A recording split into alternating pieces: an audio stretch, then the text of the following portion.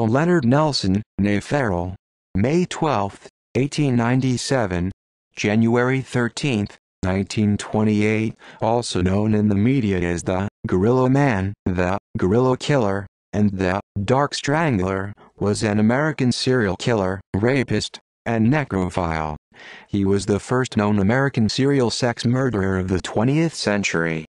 Born and raised in San Francisco, California by his devoutly Pentecostal grandmother, Nelson exhibited bizarre behavior as a child, which was compounded by head injuries he sustained in a bicycling accident at age 10.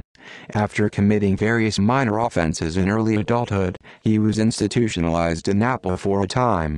Nelson began committing numerous rapes and murders in February 1926, primarily in the West Coast cities of San Francisco and Portland, Oregon. In late 1926, he moved east, committing multiple rapes and murders in several Midwestern and East Coast cities before moving north into Canada, raping and killing a teenage girl in Winnipeg, Manitoba. After committing his second murder in Winnipeg, he was arrested by Canadian authorities and convicted of both murders, and sentenced to death. He was executed by hanging in Winnipeg in 1928. In undertaking his crimes, Nelson had a modus operandi. Most of his victims were middle-aged landladies, many of whom he would find through room for rent advertisements. Posing as a mild-mannered and charming Christian drifter, Nelson used the pretext of renting a room in the landladies' boarding houses to make contact with them before attacking. Each of his victims were killed via strangulation, and many were raped after death. His penultimate victim, a 14-year-old girl named Lola Cowden, was the only known victim to be significantly mutilated after death. Nelson's crime spree, which consists of 22 known murders, made him the most prolific serial killer in American history until the discovery of Dean Corllell's crimes in 1973, and was a source of inspiration for Alfred Hitchcock's 1943 film Shadow of a Doubt. Early life. Nelson was born Earle Leonard Earle on May 12, 1897 in San Francisco, California, the son of an English mother, Frances Nelson, and Spanish father, James Earle. Both of his parents died of syphilis before he reached the age of 2. Nelson was subsequently sent to live with his maternal grandmother Jenny Nelson, a devout Pentecostal who raised him alongside her 2 younger children, Willis and Lillian, who were 10 and 8 years his senior, respectively.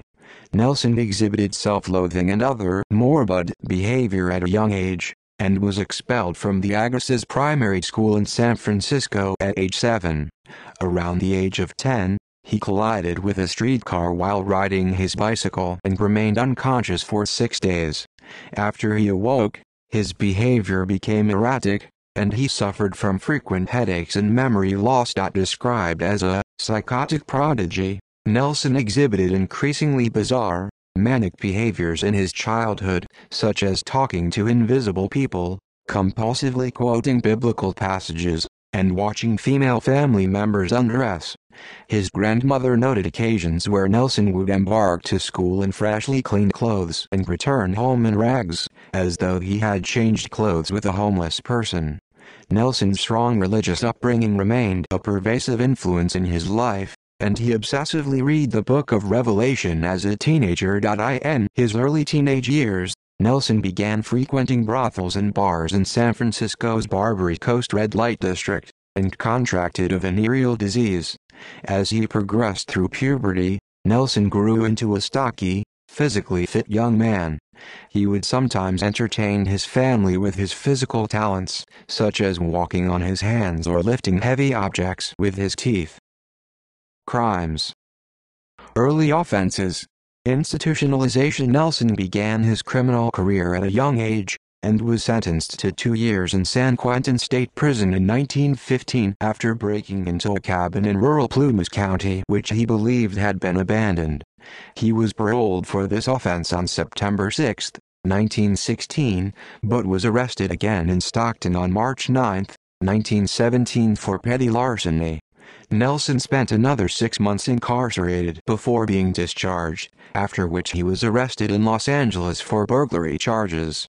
After spending approximately 5 months in Los Angeles County Jail, Nelson escaped. Sometime in late 1917, he enlisted in the U.S. military, but deserted after 6 weeks. He repeated this pattern on several occasions, enlisting in different military branches under different names before deserting. In 1918, Nelson was committed to the Napa State Mental Hospital after behaving oddly and erratically during one of his brief stints in the U.S. Navy. A Navy psychologist noted that Nelson was living in a constitutional psychotic state.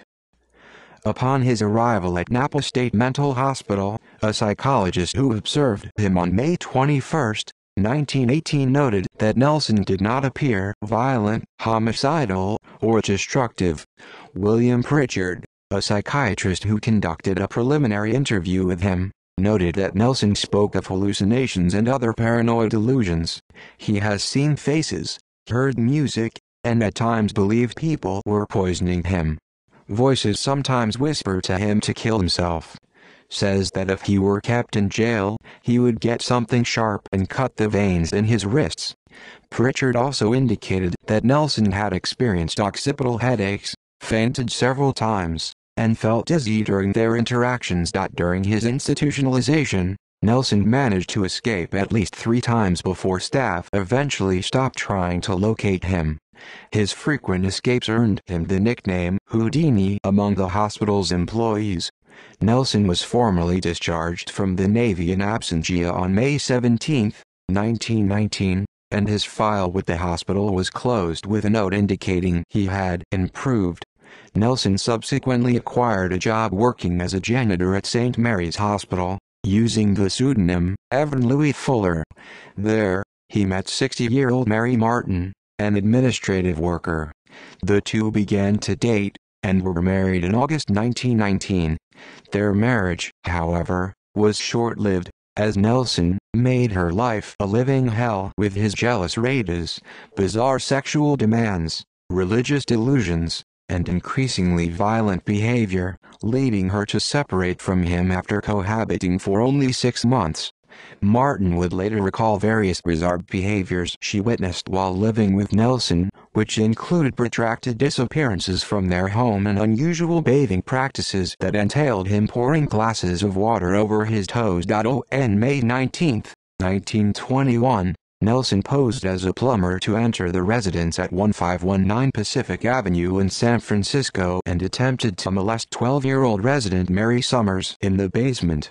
His attempt was thwarted when she screamed and attracted help from her elder brother. Nelson fled, but was captured hours later while riding a trolley. At a competency hearing, he was deemed dangerous and recommitted to Napa State Mental Hospital. He would escape again on 2 occasions before being discharged from the institution in 1925. Murder spree. February-November 1926, California, Portland, and Seattle. Nelson began his killing spree early in 1926. His first known victim was Clara Newman, a wealthy 60-year-old San Francisco landlady.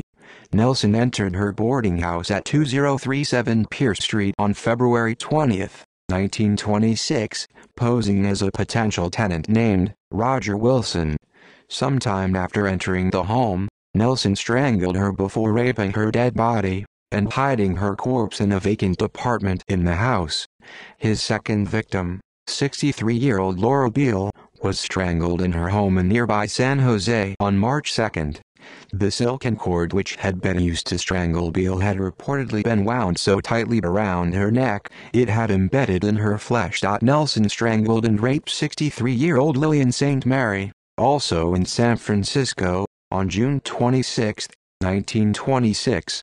Exactly 2 weeks later, 325 miles, 523 kilometers south in Santa Barbara, 53-year-old Ellie Russell was strangled with a cord in her boarding house. An autopsy confirmed that Russell had been sexually assaulted after death, and the similarities in the MO between her murder and the San Francisco area slayings led police to assume they were connected. On August 16, 52-year-old Mary Nisbet, an apartment building proprietor in Oakland, was found by her husband, strangled to death and raped in the bathroom of a vacant apartment. Initially, local law enforcement questioned Nisbet's husband in her death, but he was shortly cleared of suspicion. Witnesses later told police they had seen a smiling stranger lurking outside Nisbet's apartment building the day of her murder. Others who claimed to have seen Nelson at the various boarding houses described him to police as a dark and stocky man with long arms and large hands. Because of this, newspapers began referring to him as the Dark Strangler, the Gorilla Man, or Gorilla Killer. In the fall of 1926, Nelson relocated to Portland, Oregon, where he raped and murdered 35-year-old landlady Beata Withers on October 19. Her body found by her teenage son, stuffed beneath clothing inside a steamer trunk in the attic of her home. The following day, 59-year-old Virginia Grant was murdered in a vacant property she owned on East 22nd Street, her body hidden behind the home's basement furnace. On October 21, landlady Mabel Fluke disappeared from her home in Portland. Her body was discovered several days later in the attic, strangled with a scarf. Despite the subsequent similar murders of Grant and Fluke, a coroner's jury of 4 men and 3 women was appointed on October 28 to evaluate the mysterious death of Withers.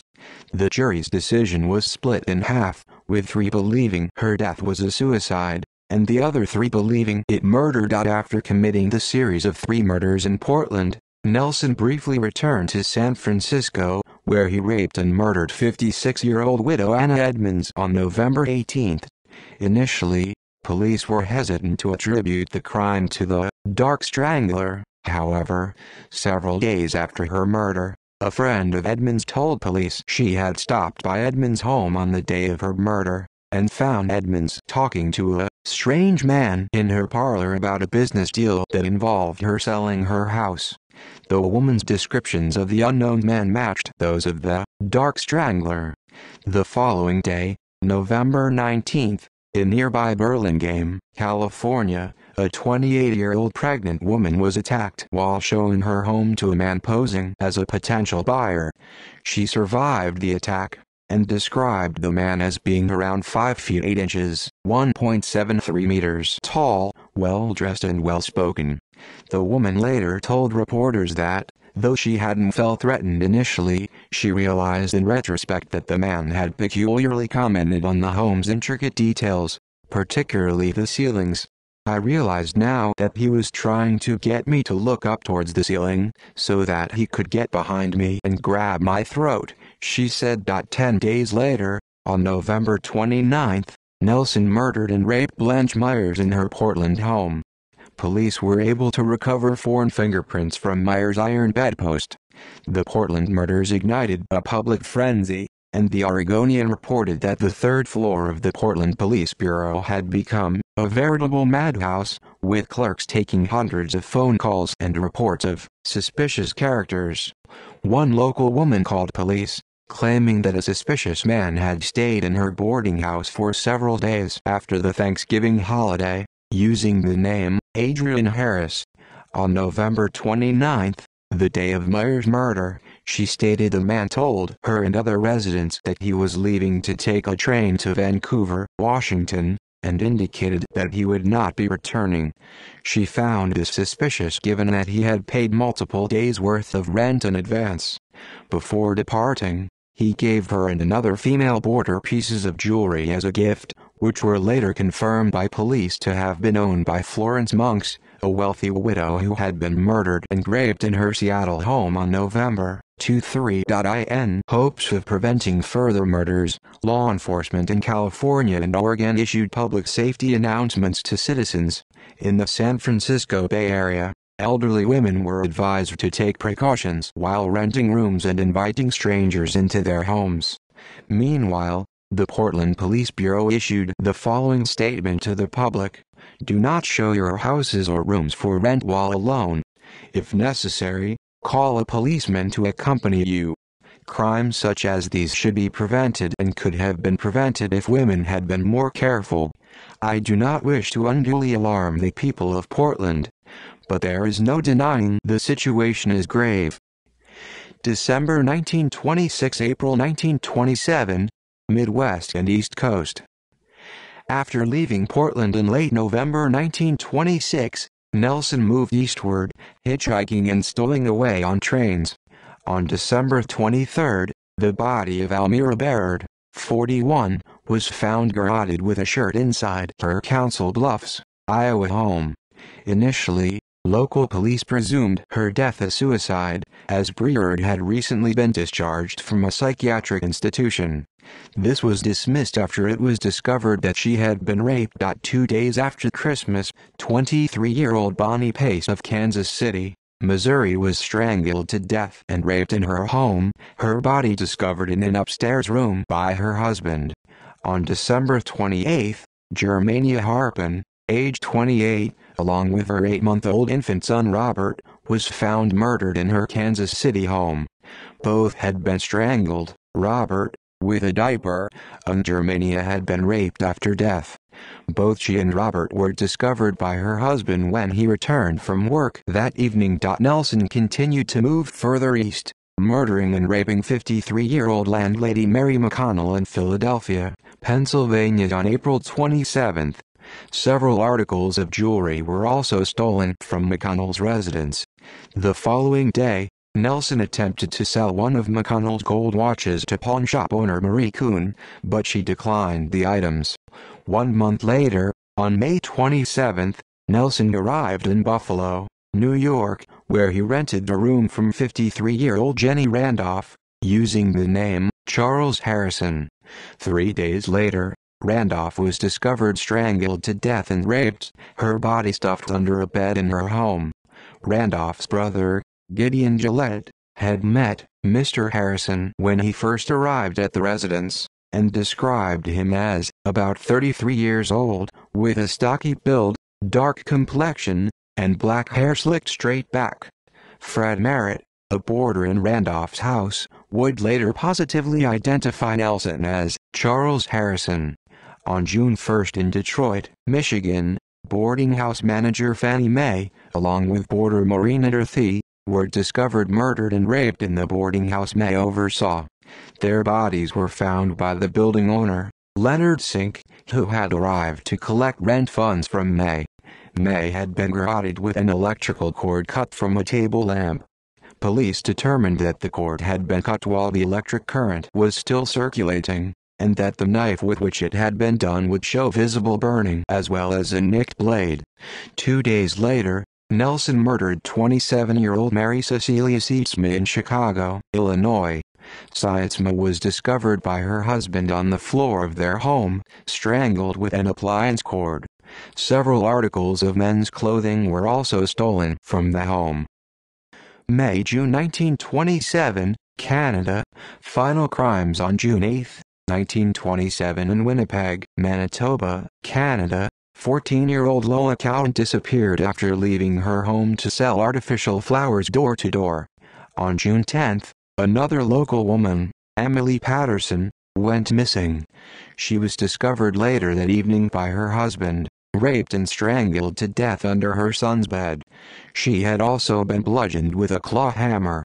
Patterson's husband discovered her body while kneeling at the bedside to say evening prayers. Upon investigation, police determined that several items were missing from the Patterson home, including a whipcord suit, Patterson's gold wedding ring, the family Bible, and $70 and $10 bills. A knife bearing burn marks and nicks was also left behind in the home.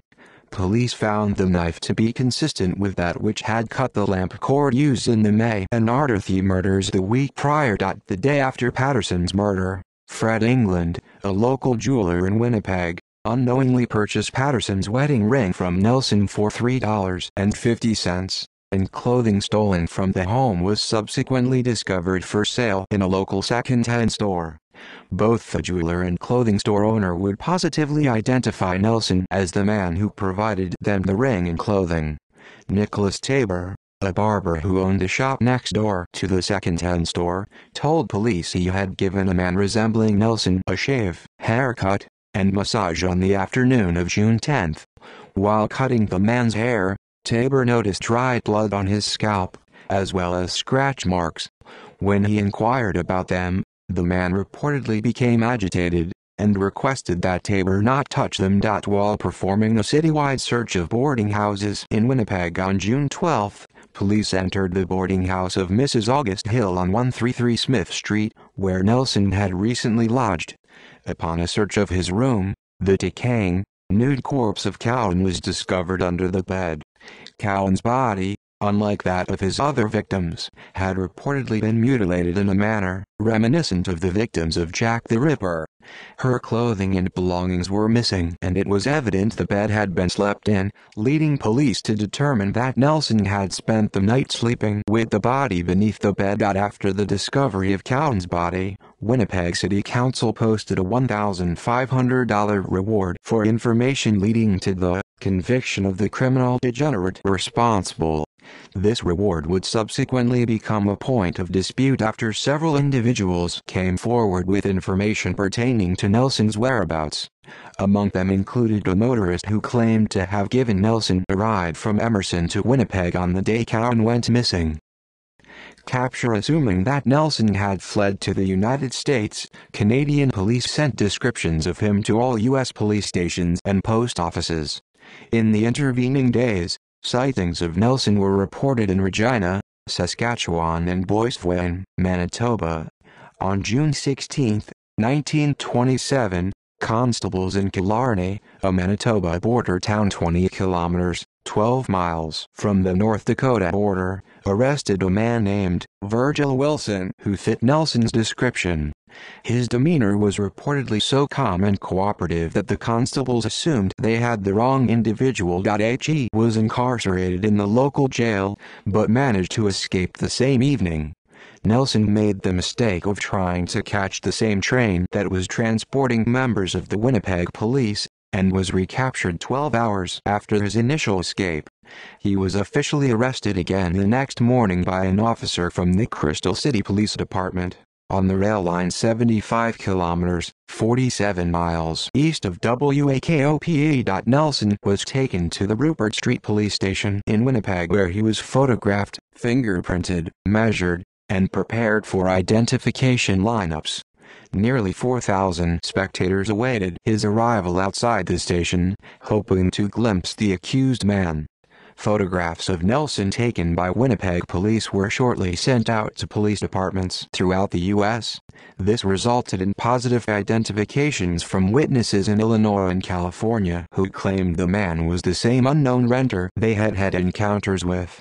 Though he maintained that his identity was that of Virgil Wilson, fingerprints forwarded to Winnipeg from the San Francisco Police Department from his earlier arrests confirmed his identity as Earle Nelson. Nelson's fingerprints matched those left behind at several of the crime scenes, as well as teeth marks found on victims. Initially, Nelson admitted to his crimes, bluntly telling reporters, "I only do my lady killings on Saturday nights." However, he would subsequently retract his admission and claim he was innocent. Upon an interview with the Manitoba Free Press shortly after his arrest, he said, "I'm charged with 2 murders, but I'm not the one who done it." When asked about the various persons in the US and Canada who had positively identified him as the strangler, he simply responded, "All of them are wrong." Despite attempts on part of both US and Canadian law enforcement agencies to elicit confessions, Nelson refused to admit to any of the murders of which he was suspected or accused. Trial and execution. At the time of his arrest, Nelson was wanted in 6 U.S. cities, and was held to be tried in a Manitoba court for the murders of both Cowan and Patterson. He was also charged with 2 counts of attempted molestation, and 1 count of burglary. Nelson's trial was scheduled to begin June 27, 1927, but postponed at the request of his attorney, and instead began on November 1, at the Winnipeg Courts Law Building. The case was prosecuted by R.B. Graham, and overseen by Justice Andrew Dysart. Nelson was defended by the court-appointed James H. Stitt. Nelson's ex-wife Mary Martin testified against him, claiming that he was absolutely insane. Additionally, over 60 individuals from both Canada and the U.S. testified, many placing Nelson at the scenes of the various crimes, or linking him to property stolen from victims' homes. A jail guard who oversaw Nelson throughout his trial noted that he had become particularly obsessed with a certain biblical passage from the book of Proverbs, which read, "My son, give me thine heart, and let thine eyes observe my ways. For a whore is a deep ditch, and a strange woman is a narrow pit. She also lieth in wait as for a prey, and increaseth the transgressors among men." Closing statements in Nelson's trial were completed on November 5, 1927. After 40 minutes of deliberation, the jury sentenced him to death. Relatives of victims McConnell and Cowan visited Nelson in prison after his conviction, and he continued to proclaim his innocence.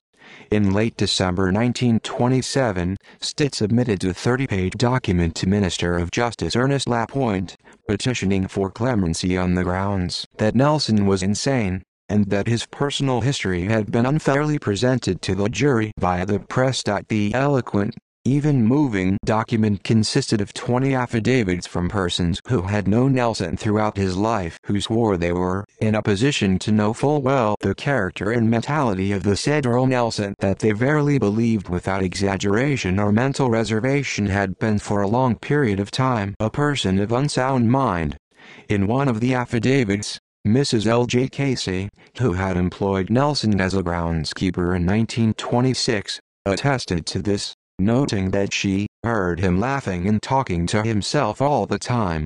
One day while I happened to be there, he sat right outside in the drenching rain, looking at the sky, without a coat, until he was soaked through. Despite the abundance of affidavits, the appeal was denied, and Nelson's execution was scheduled for the second Friday of January. Nelson was executed by hanging at 7:30 a.m. on January 13, 1928 at the Vaughan Street Jail in Winnipeg. His final words were, "I forgive those who have wronged me." Modus operandi. When his identity was still unknown, law enforcement surmised that Nelson was a predator who possessed a dual personality, likening him to Dr. Jekyll and Mr. Hyde. However, his modus operandi was clear even to investigators at the time of the crime's occurrences. Nelson's victims were mostly landladies, whom he would approach on the pretext of renting a room. Many of these victims were targeted after having placed room for rent advertisements in local newspapers. Nelson, well versed in Christian theology, often studied his worn Bible, using it to keep his victim at ease and off guard. Once he had gained their trust and was able to access their homes, he would kill them, almost always by strangling, and sometimes engage in necrophilia with the corpse. Nelson would often hide the body, leaving it under the nearest bed. In several of his murders committed in Portland, he went to additional lengths to conceal the body, hiding it in the attic or in a steamer trunk within the house. Other victims were concealed in closets or behind furnaces in the house. At the peak of his killing spree, Nelson was killing once every 3 weeks on average. His killings sometimes occurred in spurts. His last victim, Emily Patterson, had been his 5th victim in only 10 days. Pathology. Though there are many extant documents regarding Nelson and his trial, few of them contain psychiatric information regarding his pathology. During Nelson's incarceration leading up to his trial, he was examined by Dr. Alvin T. Mathers, chief of the psychiatric ward in Winnipeg General Hospital, on 5 separate occasions between July 27 and October 24, 1927. Based on these sessions, Mathers testified in court, "I did not find any evidence that to me would constitute insanity." Historical significance. Nelson was the first serial murderer in American history whose crimes were subject to widespread media attention in newspaper, national magazines, and the then new medium of the radio. His crimes and trial received international media attention, appearing in newspapers across the United States, Canada, and Australia. His confirmed murder count, which exceeded 20, remained a record high for nearly 50 years until the discovery of Dean Corlell's crimes in 1973. According to crime historians Harold Schechter and David Everett, Nelson was the first serial sex murderer in 20th century America. Victims. Though Nelson refused to admit to any of the crimes of which he was accused, he has been linked to a total of 22 murders that occurred between 1926 and 1927. His victims consisted near exclusively of women, along with one male infant child. 1926. California, Oregon, Washington, Iowa, Missouri. 1927. East Coast and Midwest, Canada. Other possible victims. In popular culture, Nelson's murder spree served as a source of inspiration for the 1943 Alfred Hitchcock film Shadow of a Doubt, which focuses on a serial killer, the Merry Widow Murderer, portrayed by Joseph Cotten, who targets elderly widows. Notes. See also List of serial killers in the United States. References. Works cited: Chandler, J.D., 2013. Murder and Mayhem in Portland, Oregon. Charleston, South Carolina. The History Press. ISBN 978-1614-23896-6. OCLC 825751112.CS1 maint. Ref Harv. Link. Douthwaite, Louis Charles, 1929. Mass Murder. New York. H. Holt. ASIN, B00085NPE0. OCLC 38441626.CS1 maint. Ref Harv. Link. Gibson, Dirk Cameron, 2006.